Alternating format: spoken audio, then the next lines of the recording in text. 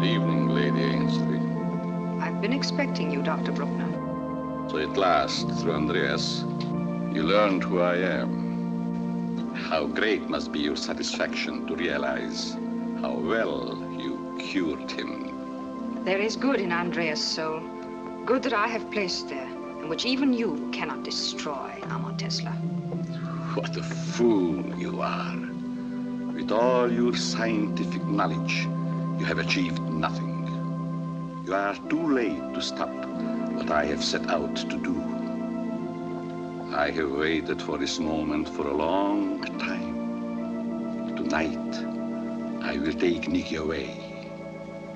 Her soul will wander through the night, and you will never find where her body rests. And then, in another form, she will come back for John.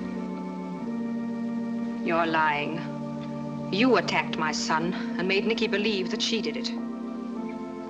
You're a very brilliant woman, but a foolish one to pit your strength against mine. It is possible that you may take Nikki, but there is something stronger than even you, something greater that you have forgotten.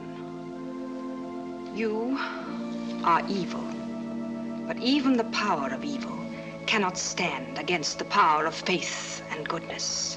And with that power, you will be destroyed.